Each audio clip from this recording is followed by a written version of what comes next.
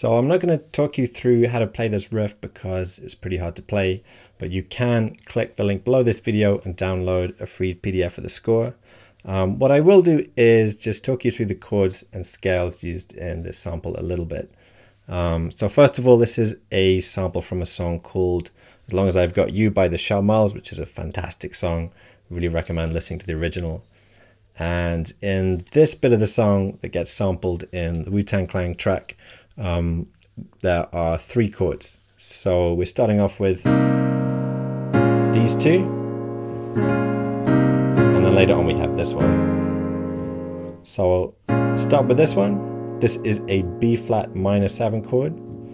So this would be straight B flat minor, taking the root in the right hand down a tone makes it a 7th. So a 7th is a tone less than an octave. So that makes it B flat minor 7. And then this chord, well, using similar logic, this would just be straight C minor, taking the root in the right hand down a tone, turns it into a 7th. Again, a 7th is a tone less than an octave. So that's C minor 7. So those first 2 chords are B flat minor 7 and then C minor 7. And then last one is F minor 7. Again, this would be straight F minor, take the root in the right hand down a tone, it becomes a 7th. So that is F minor 7. So we actually have 3 minor 7 chords: B flat minor 7, C minor 7, and F minor 7. And if you want to analyze them further, they're actually chords 4, 5, and 1 in F minor. So 4, 5, 1, all minor 7 chords in F minor. Now let's look at the scales a little bit. So to begin with, we're basically sticking around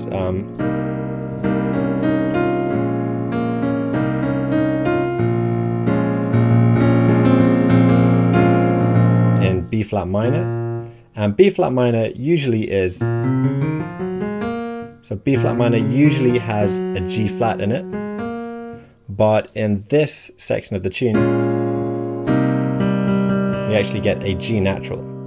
So the opening part of this sample actually is in B flat minor Dorian because it has a sharp 6th in the scale. This might be beyond maybe lots of people watching, but again, if you're into harmonic analysis, I thought I'd pull apart this sample.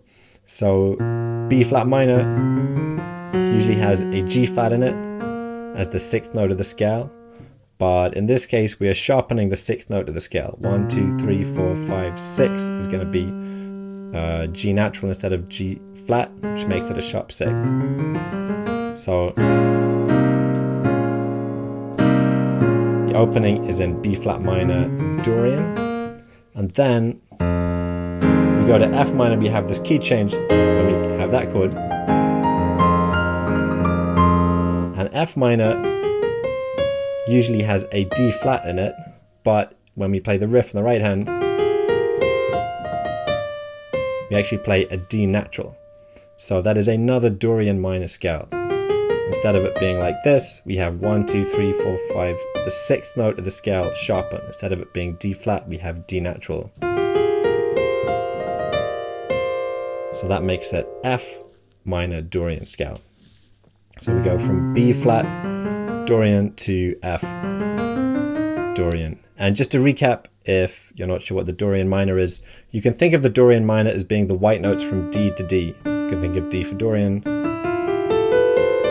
So D minor by default has B flat in it, but the Dorian minor has a B natural, so that is sharpening the 6th note of the scale. 1, 2, 3, 4, 5, 6 is sharpened, and that's what a Dorian minor is. So there you go, 3 minor 7 chords and 2 Dorian minor scales in this sample from the C.R.E.A.M.